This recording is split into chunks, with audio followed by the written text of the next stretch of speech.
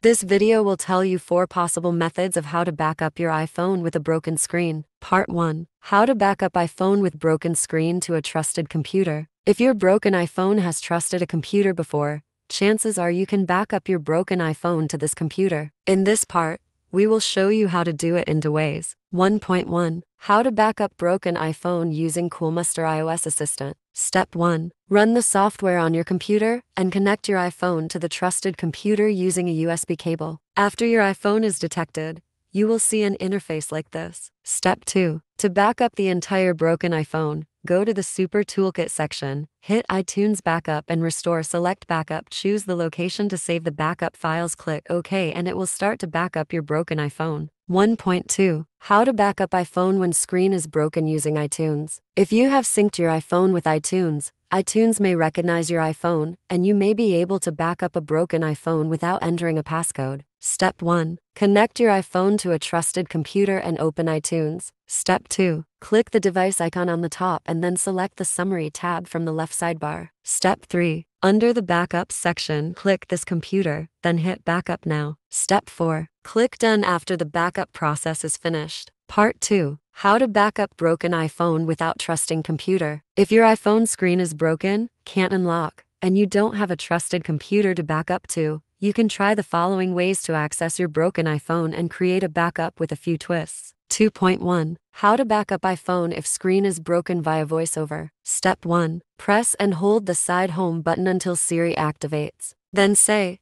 "Turn on VoiceOver." Step 2. Press the home button twice to bring up the passcode screen. Step 3. Use the responsive area of your device's screen to swipe left and right, which will move the VoiceOver cursor to different number buttons for your passcode. VoiceOver will announce each button, making it easier to navigate if you can't see the touch screen. Step 4. When the VoiceOver cursor is on the next number, you need double tap to select it. Step 5. After unlocking your iPhone, you may need to use VoiceOver one last time to click Trust in the dialog that appears when connecting your iPhone to your computer. Step 6. Once the device trusts the computer, you can follow the steps above to back up using iTunes. 2.2. How to back up iPhone with broken screen to iCloud. Step 1. Connect the Lightning connector keyboard to your iPhone using a Lightning USB adapter. Step 2. Unlock your iPhone and enter the iPhone's passcode on the keyboard. Step 3. Activate Siri on your iPhone by holding down the home button. If you are using iPhone X and later, hold down the side button to enable Siri. And if the Hey Siri function is already enabled on your iPhone,